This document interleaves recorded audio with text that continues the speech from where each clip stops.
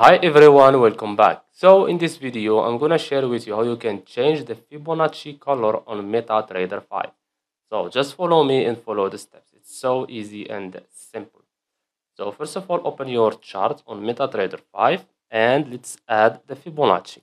So click on it and I will add it just here, just for the sake of this video. And as you can see here, we have two colors. We have the red one here and we have the yellow, as you can see.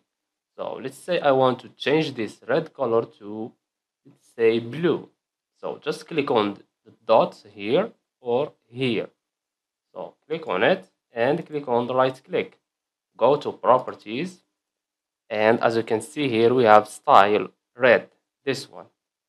Click on it and let's choose, as I said, blue. Click OK, and as you can see, the color has been changed.